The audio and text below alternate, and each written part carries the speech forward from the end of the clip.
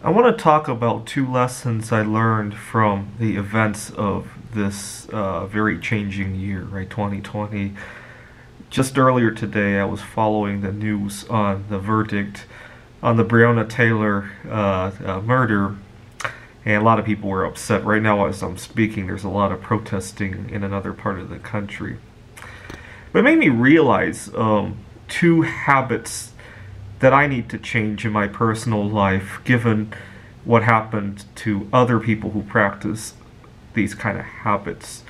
One, I've been much more aware of what I'm eating and some of my lifestyle habits, because about a year ago, somebody ate something in another part of the world, and it has killed hundreds of thousands of people, actually millions of people around the world, and it's caused billions of others to lose their jobs and livelihoods. And I used to eat very mindlessly. I mean, I'm fortunate that I didn't get my hands on the wrong food, and the food I was eating was relatively okay. It was too much. Well, it was relatively okay, but then I realized that I wasn't even enjoying most of the food that I was eating. I was inhaling it. And the events of this past year really showed that, okay, I'm inhaling food, I'm not even enjoying it, it's going down. I'm spending a lot of money on it, money that I could be doing better things with. Also, there's a lot of people who don't have enough to eat in this world. It generates garbage. And it simplifies my life a lot. Okay, and the other thing is that now that I'm not spending so much time and money eating, I'm actually doing more. And I published 4 papers on artificial intelligence this year.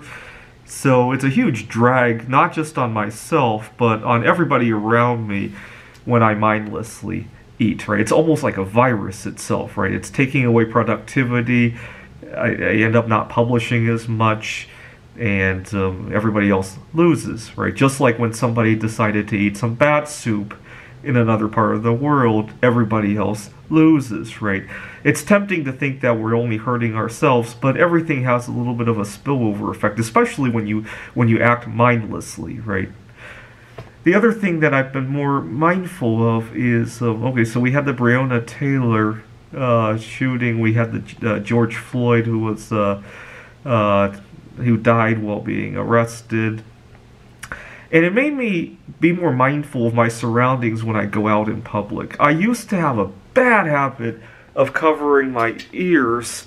I would listen to stuff while I'm walking, sometimes even while I'm driving, at the grocery store.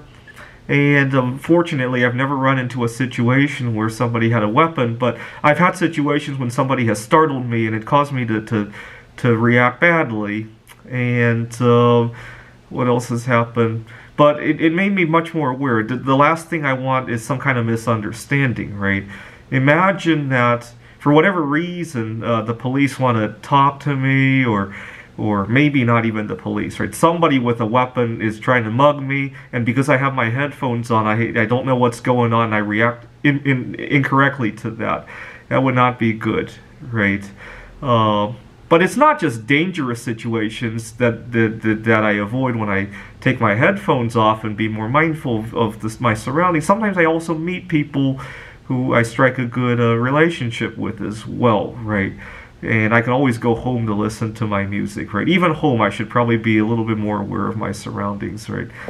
Anyways, it's been turbulent times, but I hope you take some lessons out of it and benefit from it, right? Thank you.